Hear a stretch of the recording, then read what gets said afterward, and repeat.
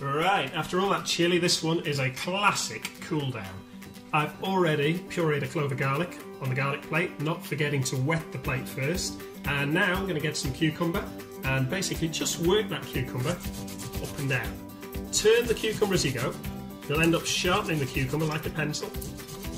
And when you're left with the point in the centre, you don't need to put too much pressure here. Just rub that down and it'll take you back to a flat. Ready to put the cucumber back in the fridge.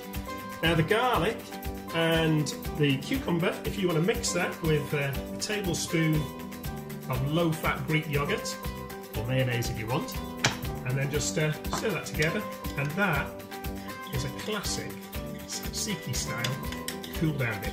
Beautiful on chicken, with a little bit of chili mayonnaise on top, you'll love it.